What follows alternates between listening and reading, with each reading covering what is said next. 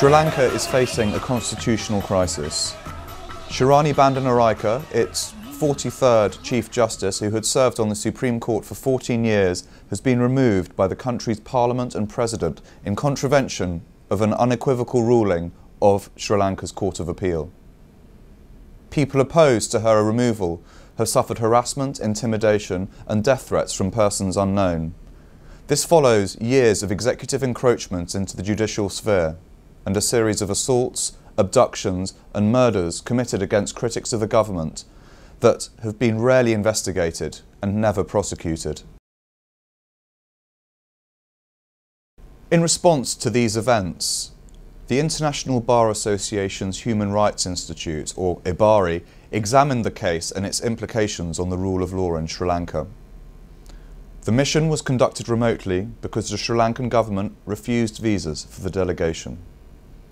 The delegation comprised the Honourable Justice Mohammed Lawal Uwais, a former Chief Justice of the Federal Republic of Nigeria, Dato Param Kumaraswamy, the first United Nations Special Rapporteur on the independence of judges and lawyers, Sadakat Kadri, a British barrister and the mission rapporteur, and Shane Keenan, IBAHRI programme lawyer. The report focuses on two issues: the removal of Chief Justice Bandaranayake and the perilous state of Sri Lanka's legal profession. As it shows, both are intimately connected. Chief Justice Bandaranayake was removed after presiding over two Supreme Court panels that gave rulings against the government, and testimony from several witnesses leaves us in no doubt that this influenced the Sri Lankan government's decision to remove her. A parliamentary select committee went on to conduct an inquiry which, though supposedly compliant with relevant rules of procedure, was hurried, secret and contrary to principles of natural justice. The Court of Appeal found that the committee's procedures were illegal and that its decision on her guilt was fundamentally flawed. Parliament nevertheless went on to remove her, and the President appointed a replacement within days. In our opinion, this decision to ignore a clear expression of Sri Lankan law compounds the illegality of the Chief Justice's removal.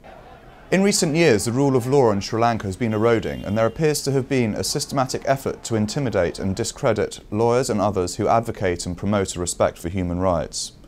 22 journalists and media activists have been murdered over the last 6 years, and countless others have disappeared. As this report demonstrates, there has been no credible investigation in any of these cases, and it identifies 16 serious crimes against lawyers, journalists and human rights activists that demand the particularly urgent attention of the Sri Lankan authorities. These attacks are not phenomena to be considered in isolation. They are bound up with the removal of Chief Justice Bandaranayake. There have been at least 7 incidents of actual or threatened violence against lawyers who spoke out against her impeachment. In these circumstances, sincere and systematic reforms are necessary if judicial independence is to be salvaged in Sri Lanka. The IBAHRI report makes 10 specific recommendations, which include to the government of Sri Lanka to reinstate Chief Justice Bandaranayake and to show progress in the investigation of crimes against lawyers and journalists. To foreign governments and NGOs to exercise caution before offering assistance to officials and bodies appointed directly by the President. To the Commonwealth Secretariat, the Commonwealth Ministerial Action Group and member countries of the Commonwealth to consider whether Sri Lanka is respecting the Commonwealth's core values and principles and whether its reputation will be more enhanced or tarnished if Sri Lanka were to host the next Heads of Government meeting and act as its chair in office for the next 2 years.